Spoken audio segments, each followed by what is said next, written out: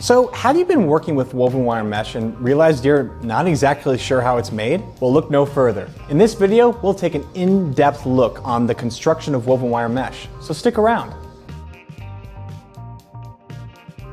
Hey there, what's up? My name's Andrew Kotlar, and the art of weaving has existed for thousands of years. From the origins of basket weaving to the introduction of mechanical looms in the Industrial Revolution to present-day high-speed weaving looms, the concept is primarily the same. So basically, the demand for woven wire goods in the mining and pulp industries in the late 17th century drove the development of the modern weaving loom. Today, there's an endless list of applications for woven wire mesh. Filtration, particle analysis, plastic extrusion, aggregate screening, and architectural mesh are just a handful of examples where we see woven wire mesh used in our everyday lives. And W.S. Tyler has been a leading supplier of woven wire mesh for over 150 years and has a team of experts that have a comprehensive understanding of the weaving process inside and out. So in this video, we'll go over what woven wire mesh is, what a weaving loom is, how to prepare a loom, what the weaving process looks like, and an understanding of the capabilities of modern weaving technology. Woven wire mesh is a predetermined number of metal wires interlaced together to form a roll or sheet of wire cloth that upholds a specific pattern. When weaving mesh, parameters like diameter, opening or aperture size, micron rating, weave pattern, width, and length can be customized to your specific needs. So wire mesh is generally manufactured in one of two ways. If mesh has a larger wire diameter, or the ratio between the wire diameter and the opening size is either too large or too small, then it requires a wire that is pre-crimped. In this process, the wires are crimped prior to the weaving process. But for finer wires and where the aspect ratio permits, the wires are crimped during the weaving process itself. But for this video, we'll be focusing on regular non-crimped weaves. A weaving loom is a machine used to weave individual metallic wires to form a roll of woven wire mesh. Traditionally, looms are developed to weave 48, 60, or 72-inch mesh rolls. But more recently, 98-inch or even wider have become available. So generally, a loom consists of a warp beam, a predetermined number of heddle frames, a reed, a rapier to transport the weft wire, and a front take-up mechanism. What does that mean? The warp wires are the wires that run lengthwise with the cloth during the weaving process. The weft or chute wires are the wires that run across the width of the cloth during the weaving process. And so the warp beam is a cylindrical drum that is wound with a specific number of length of warp wires that have yet to be woven, and it's located in the back of the loom. So, for example, a 48-inch loom producing a 10-mesh cloth would need a beam with 480 wires wound on it. The length of each wire would depend on the customer's needs, but would typically range from 600 feet to 6,000 feet. And it should be noted that long production runs can significantly reduce the ratio of setup time versus run time and substantially reduce its cost. A heddle frame is used to separate the individual wires being fed by the warp beam.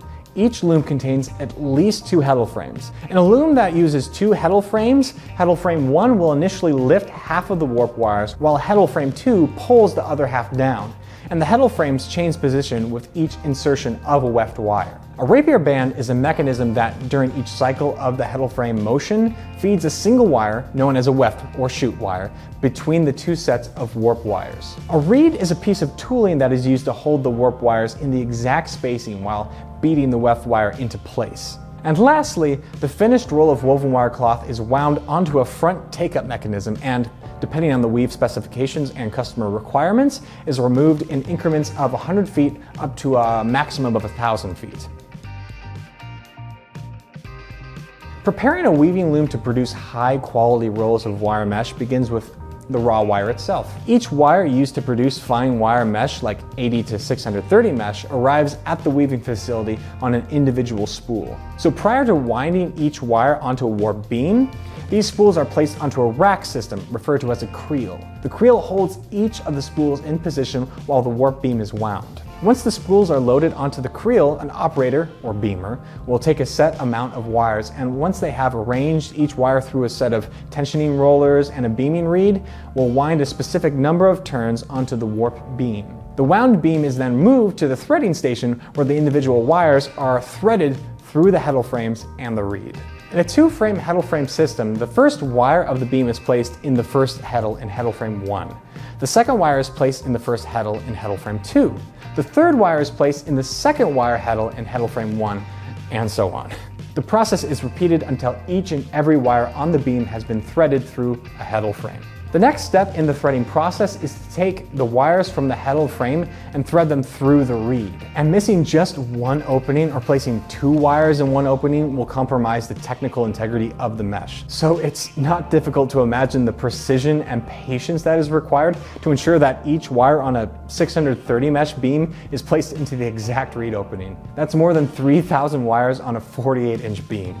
The quality of the reed determines the accuracy of the opening in the weft or chute direction. Obviously, the manufacturing tolerance of each reed opening will tell you the final position of the warp wire that it's holding. So it's critical that this piece of tooling is sourced from a high quality supplier. In recent years, and with the introduction of modern weaving technology, there's been significant improvements in the accuracy of the position of the weft wire. It used to be generally accepted that the warp wire spacing was more accurate than the chute wire spacing. This is no longer the case with the introduction of modern weaving looms and the latest technology. So now the leading weavers can provide levels of mesh and opening accuracy that simply was not possible in looms that were manufactured 20 years ago.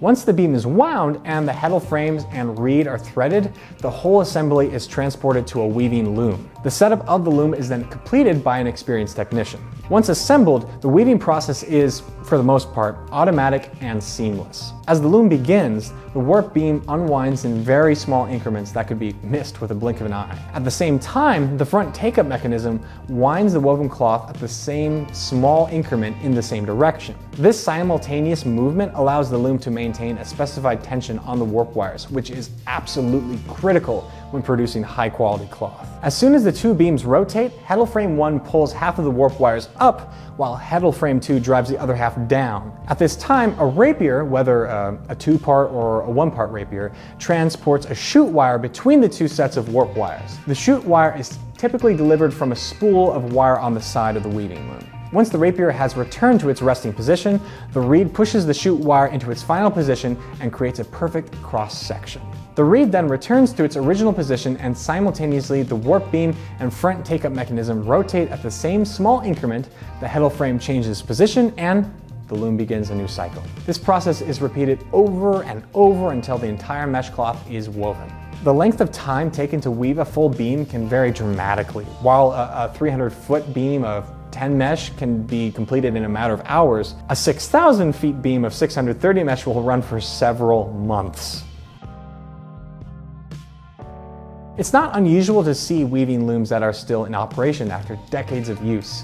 The old mechanical looms from the early 20th century were a heavy-duty mechanical construction and were built to last. As long as the user is performing general maintenance of the worn parts and not exceeding the capabilities of the loom, they're more than capable of producing acceptable quality industrial woven wire cloth. There's hundreds of weavers across the globe that have the ability to produce high-quality woven wire cloth. Conversely, only a handful of weavers have the capability to produce the finest meshes, with the finest wires to the highest accuracy level. The weaving industry leaders have taken the responsibility to design, construct, and build their own weaving looms, and because of this, they've stayed at the forefront of the ever-increasing demands of their customer base and developed looms capable of weaving cloth to a quality level never thought possible just 30 years ago.